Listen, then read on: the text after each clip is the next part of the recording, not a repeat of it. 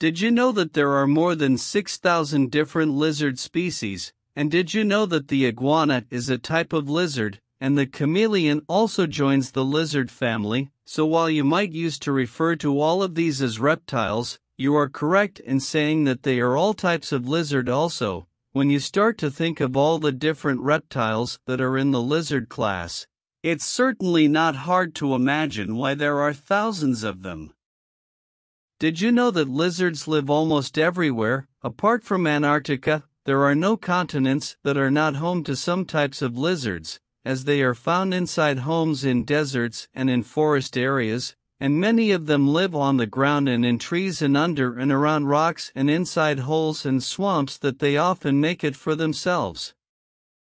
Did you know that there are different sizes of lizards, and some people have seen lizards in the wild, and others keep lizards as pets, and whether you have seen one with your eyes or not, there are different shapes and sizes. The size often depends on the diet of the lizard and where it is located, and the smallest barely a few inches in length, while larger lizards can be as long as 11 feet.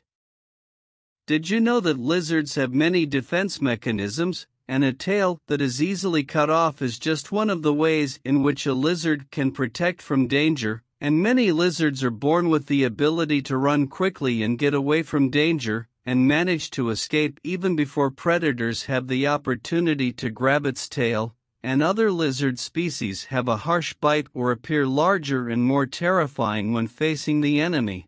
And only 3 species of lizard have poison: the Komodo dragon, the Gila monster, and the Mexican bead lizard.